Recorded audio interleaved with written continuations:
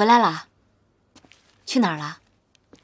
我会履行好护送你的义务，其他的不要问我。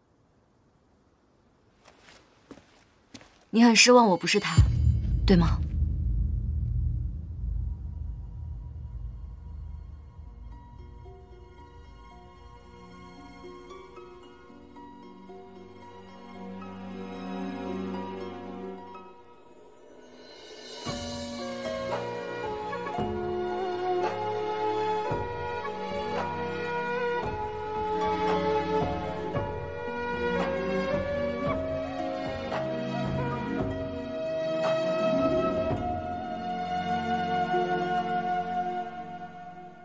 叹浮生，刀剑素尽伤痕，一朝雨里奋不敢浮沉。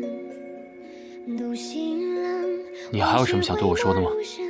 藏尽喜爱恨，收起天真。与故人相望，回忆翻滚。我想说，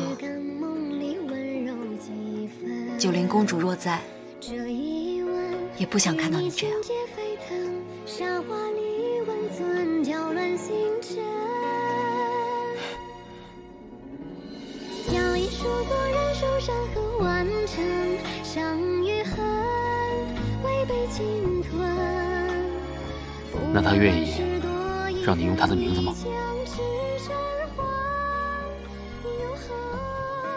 我是君九龄，我以医馆为号，医馆以我为名，这很正常。我知道你希望九龄公主还活着，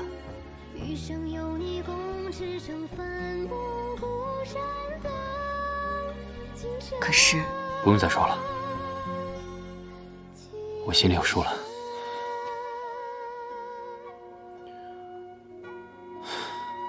有些事情你应该学着去忘记。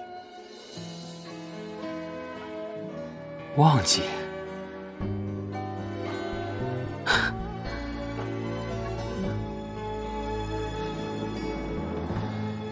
所有人都让我忘记他，连你也让我忘记他。那你忘记他了吗？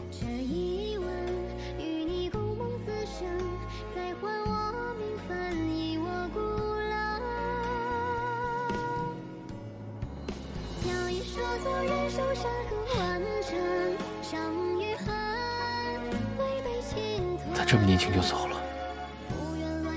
身边所有人都忘记了他，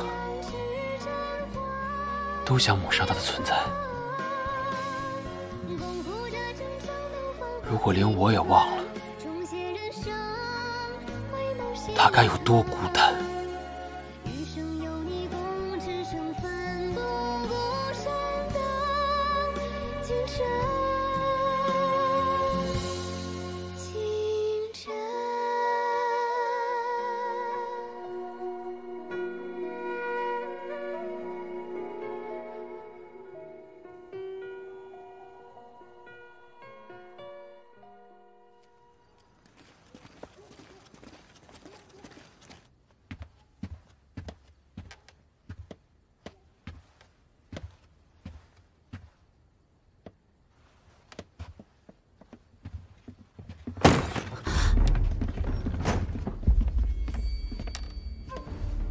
这么晚了，母亲您怎么来了？苏琪，我不明白，方家待你不薄，你为什么要这么做？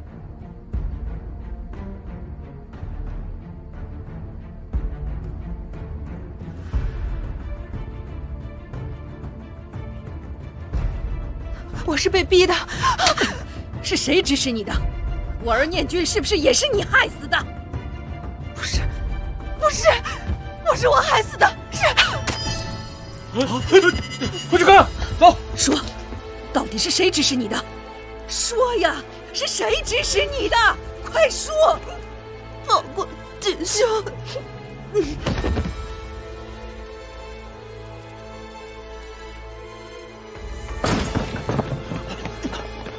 那边看看。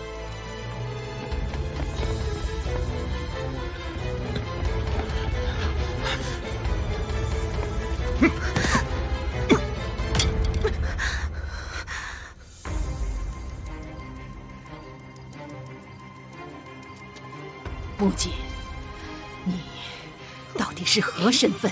何人指使你杀苏姨娘？啊！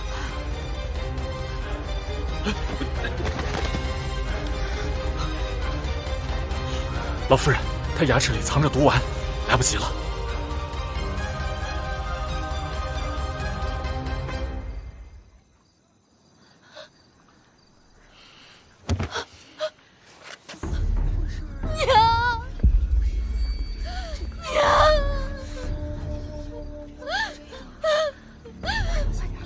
就关起来，没有我的许可，谁也不许去见他。是。去东郊。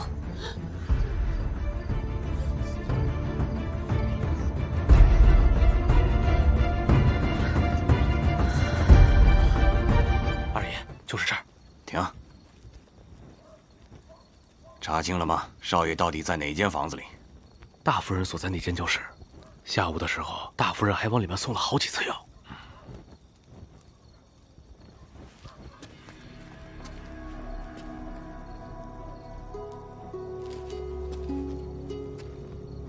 君真真和她那丫头在哪儿？一直未曾瞧见，想来许是障眼法。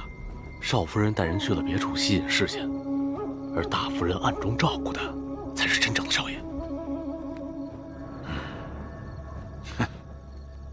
那就对了，她一个当娘的，我就不相信她能舍弃自己的儿子。动手！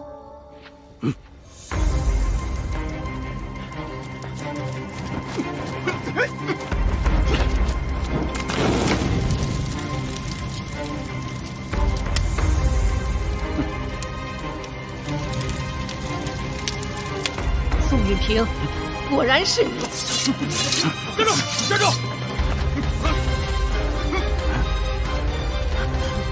宋允平，这是为何？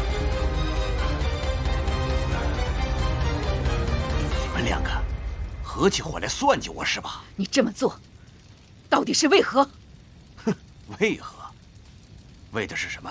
为的是钱。钱？你要钱？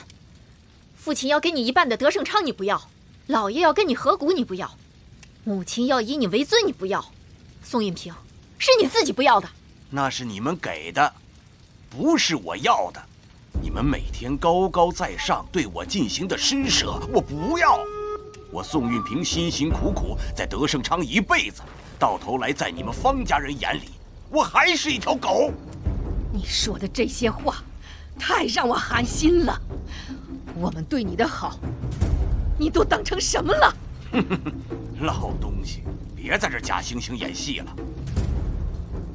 程宇不在这里，对吧？他也无妨，反正他也活不了多久。